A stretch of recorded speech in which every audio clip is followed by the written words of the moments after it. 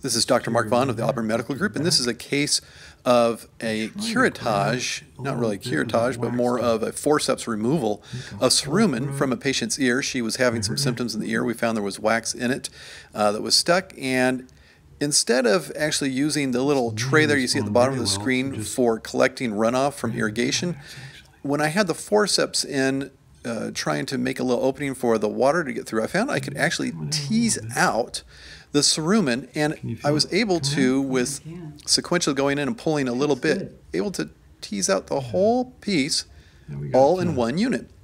And of course, when I showed it to the patient, she was rather impressed by it. Here you can see it when I lay it on the counter, get a little closer look at it to see what we have here.